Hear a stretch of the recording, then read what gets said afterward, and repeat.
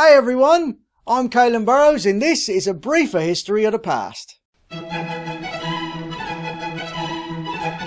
The New England Confectionery Company, also known as Necco, was started in 1847 when Boston pharmacist Oliver Chase created devices that could cut candy lozenges.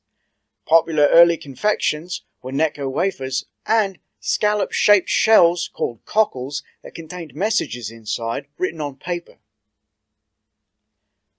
What child wants a candy that's named and shaped like an ocean mollusk? Wait, they didn't taste like the sea, did they? In the 1860s, Oliver's brother, Daniel, created a machine that could stamp letters directly on candy with red vegetable dye. These confections were much larger than the sweethearts of today and could accommodate much wordier messages. Some phrases popular with courting couples were, "Married in satin, love will not be lasting. Married in pink, he will take to the drink."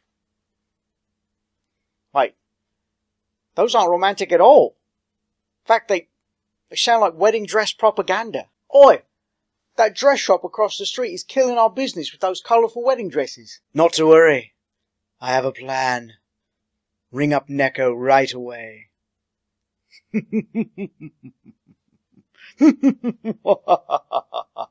In the early 1900s, the shape of the candy changed to hearts, and the smaller size became increasingly popular, which also shortened the sayings on the candies. While staying simple, the short phrases changed over the years to reflect the times, most recently with such things as tweet me or text me. Really?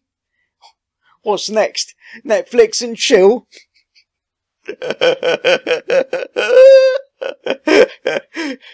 What? Well, yeah, of course I know that wouldn't fit. If you enjoy this video, please give it a like and a share. Don't forget to subscribe and hit that bell icon to be notified when more briefer history of the past videos go up. Be sure to check out next week's full episode of A Brief History of the Past, all about the history of Valentine's Day. Thanks, and I'll see you all in the future.